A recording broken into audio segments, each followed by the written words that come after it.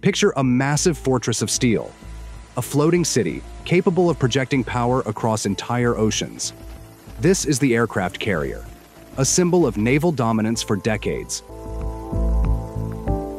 With its wide flight deck, it can launch and recover fighter jets, helicopters, and drones, making it an incredibly versatile and powerful asset in modern warfare. However, even the most powerful warships aren't invincible. Back in 2005, the maritime world was stunned when the USS Ronald Reagan, one of the world's largest aircraft carriers, was repeatedly sunk in simulations by an unexpected opponent. How could a $100 million submarine outmaneuver and defeat a $4.5 billion supercarrier? This upset highlighted surprising vulnerabilities even in the most advanced naval forces.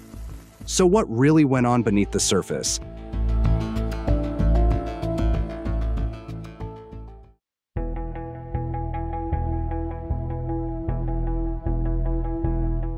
The USS Ronald Reagan is a nuclear-powered supercarrier from the Nimitz class, part of the U.S. Navy. It's the 9th ship in this class and is named after former U.S. President Ronald Reagan. This supercarrier is truly a behemoth of the seas. Stretching 1,092 feet from bow to stern, this aircraft carrier is longer than 3 football fields, giving it a massive presence on the water. Its beam measures an impressive 252 feet, ensuring it remains incredibly stable, even in rough seas. The ship's draft, the vertical distance between the waterline and the bottom of the hull, is 37 feet, allowing it to navigate through deep waters with ease while carrying its massive load. Speaking of weight, the USS Ronald Reagan has a displacement of around 1,400 long tons, making it one of the heaviest warships ever built. Powered by 2 Westinghouse A4W nuclear reactors, which drive 4 steam turbines and 4 shafts, the carrier boasts an impressive 260,000 shaft horsepower, allowing it to reach speeds over 30 knots. The Reagan can support around 90 aircraft, including both fixed-wing planes and helicopters, making it versatile for various missions like air defense, strikes, early warning, transport, and search and rescue operations.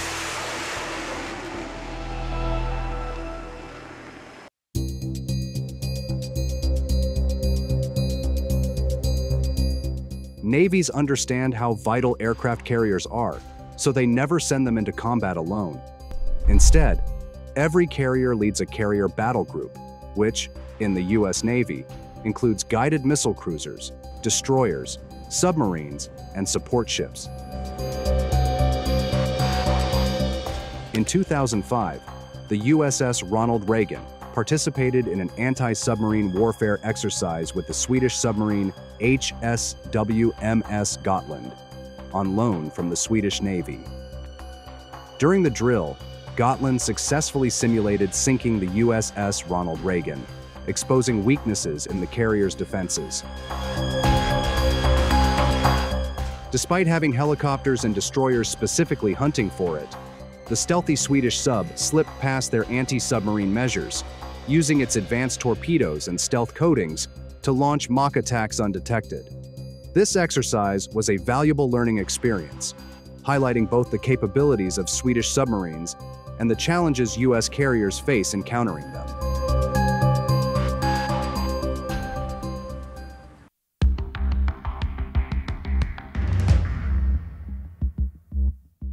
Even though this event happened almost 2 decades ago, it left a lasting impact on the world of naval warfare. While it wasn't an actual combat situation, it was part of a war game where the Gotland, a small 1,600-ton Swedish diesel-powered submarine, made headlines.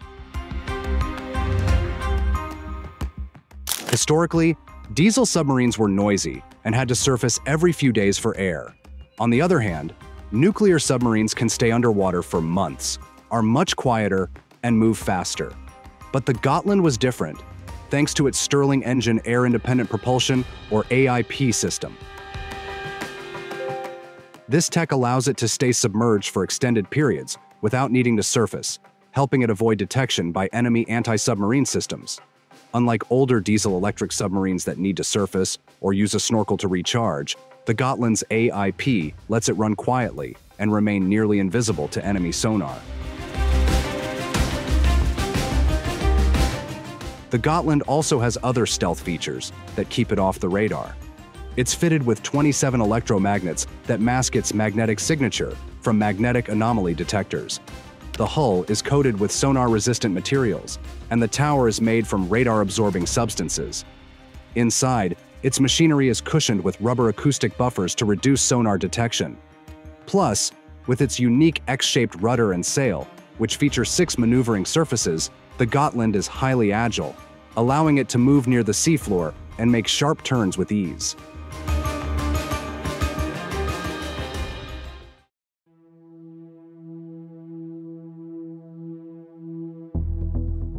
Despite launching multiple attacks on the USS Ronald Reagan, the Gotland remained undetected throughout the exercise. In response, the U.S. Navy decided to lease Gotland and its crew for 2 years to conduct anti-submarine exercises.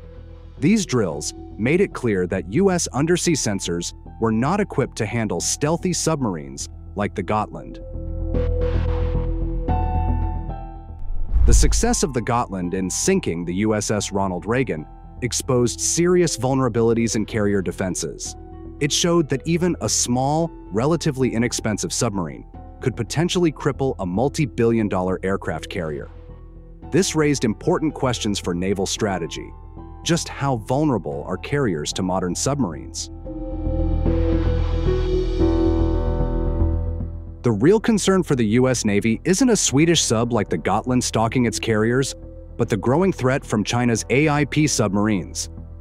The Chinese Navy's Type 039A Yuan class and Type 032 Qing class submarines are particularly worrying, underscoring the need for improved anti-submarine warfare capabilities. The US Navy took the lessons from this exercise seriously. Leasing the Gotland for 2 years led naval strategists to realize their undersea sensors needed major upgrades to deal with stealthy submarines. AIP technology, which greatly enhances diesel-electric submarines, has become a priority for modern submarine design, proving that even highly valuable assets like aircraft carriers are vulnerable to underwater threats.